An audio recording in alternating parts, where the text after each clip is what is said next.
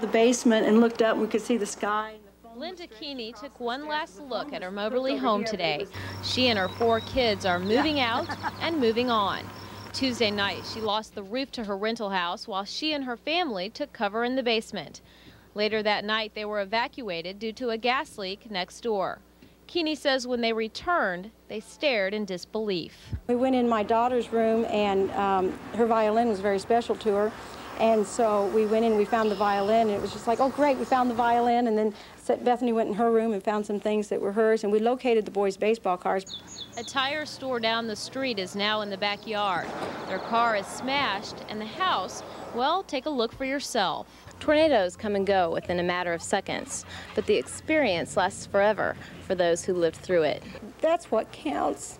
It's the people, it's not the things. And I only cry when I think of all the people that have helped us. I don't cry over the house. I love the house, but I love the people in the house more. Stacy Gerard, News Center 8, Moberly.